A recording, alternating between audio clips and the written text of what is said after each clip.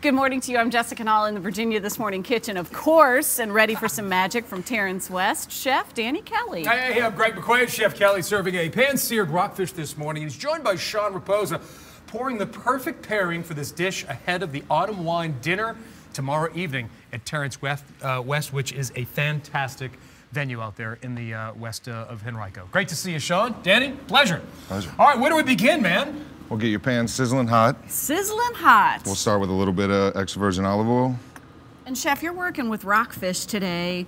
Tell me about, I told you I was going to ask you this earlier. How does rockfish kind of stand on its own? What makes it its own thing? Well, this rockfish is actually from the Chesapeake Bay. It's actually striped bass. In restaurant terms, we call it rockfish. Yeah, what makes it a rockfish, Danny? It hides in the rocks. Really? As simple as that? Simple as that. So tough to find. That's why it's expensive. Wait a second. All this time I have been ordering rockfish thinking, well, that's a rockfish. No, it just hangs out in the rocks. That makes it a rockfish. It's really bass? Yes, ma'am. See, it's a big Wednesday already. I didn't know I need that. to drink over that. I know, really. Where's the champagne? There we go. Sean is opening up some wine here. Is it a thin cut? Because some of the rockfish that I've seen, pretty thick pieces. We get small portions. Yeah, we get small fish. It's more tender, a little flakier.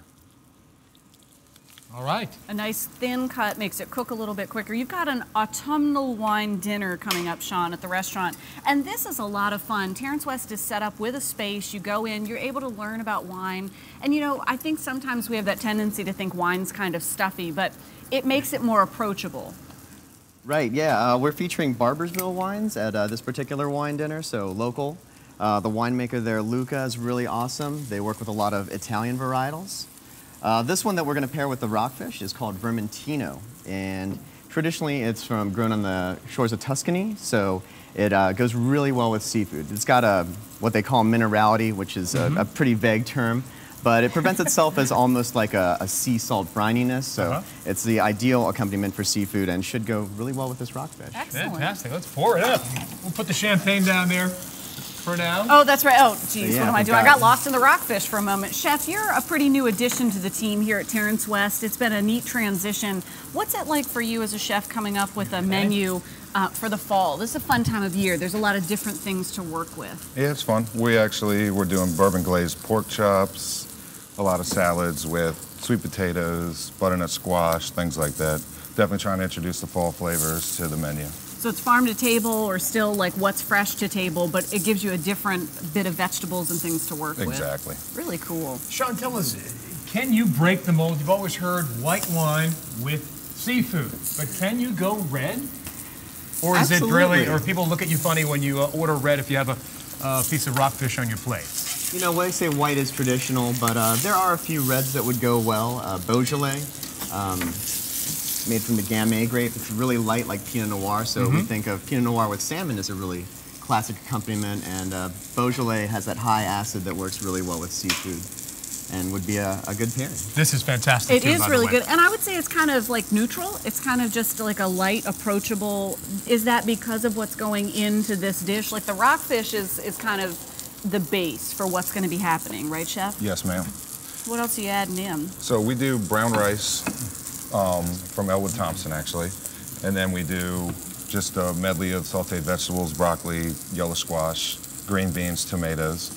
So when the fish is just about to be done, And it looks perfect. we take it out, we plate it, we get rid of a little bit of the oil, and then we hit it with oh, hello. wine. Goodness. Oh, you're okay. So a little wine in there. Wow.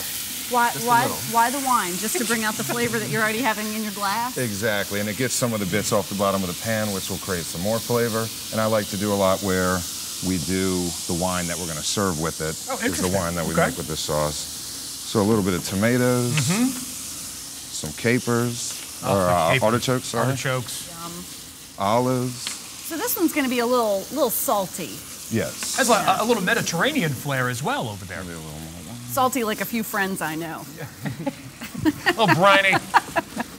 Not Greg. We're not talking about Greg right now. So these all just kind of come together in that wine that you've got deglazing. And you're not really cooking it. You're just warming them up, bringing out all the flavor. And then once it gets about hot, hit it with a little bit of butter. Oh, man, it's getting better. with butter. Slowly melt the butter.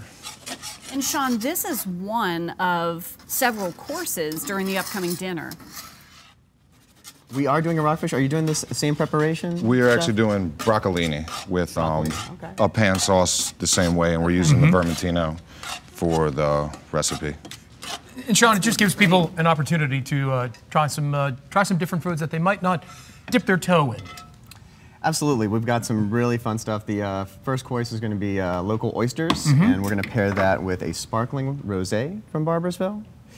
A really classic pairing there, sparkling wine and oysters, and oysters are really great this time of year.